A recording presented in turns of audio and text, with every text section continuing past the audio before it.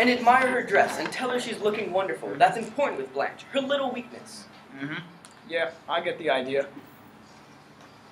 Let's get back a little bit to where you said the country place was disposed of. Oh, yes. How about that? Let's see a few more details on the subject. It's best not to talk much about it until she's calmed down. So that's the deal right now, huh? Sister Blanche cannot be annoyed with business details right now. You saw how she was last night. I saw how she was. Now let's have a gander at the bill of sale. I haven't seen any. She didn't show you no papers, no deed of sale, nothing? It seems like it wasn't sold. Then what the hell was it then, eh? Give away to charity? Shh! She'll hear you. Oh, I don't care if she hears me. Let's see the papers. There weren't any papers. She didn't show any papers. I don't care about papers. Now, have you ever heard of the Napoleonic Code? No, Stanley, I haven't heard of the Napoleonic Code. And if I have, I don't see what it... Let me enlighten you to a point or two, maybe, okay? Yes? Now, here in the state of Louisiana, there's something called the Napoleonic Code. A code in which belongs to the husband, belongs to the wife, and vice versa. Will you listen?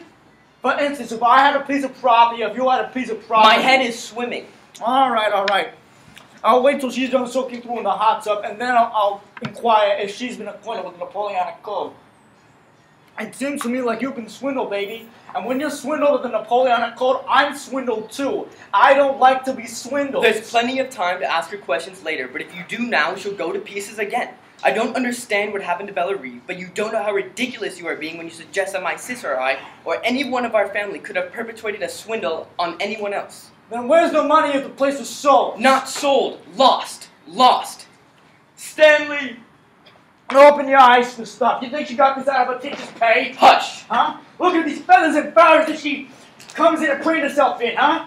What are these? A solid gold dress.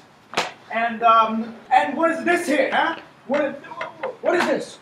Genuine fox furs. Fox fur pieces. A half a mile long, huh? Where are your fox pieces, Stella, huh? Where's your snow white ones nonetheless, huh? Where are your white fox pieces? Those are inexpensive summer furs that Blanche has had a long time. Oh yeah, well I got an acquaintance who deals in this sort of merchandise. I'll have him in here to make an appraisal of it. I'm willing to bet you there's thousands of dollars invested in this stuff. Don't be such an idiot, Stanley. And what do we have here? The treasure chest of a pirate. Oh, Stanley. And, let's see. What do we have here? It looks like it was pearls. There are ropes of them, eh? Ropes of them. What is this sister of yours, a deep sea diver? God. Bracelets of solid gold, too. Where are your solid gold bracelets? Shh, be still, Stanley. And diamonds.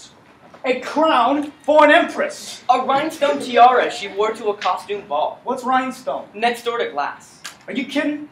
I have an acquaintance that works in the jewelry store. I'll have him make an appraisal of this. Here's your plantation of what's left of it here. You have no idea how stupid and horrid you're being.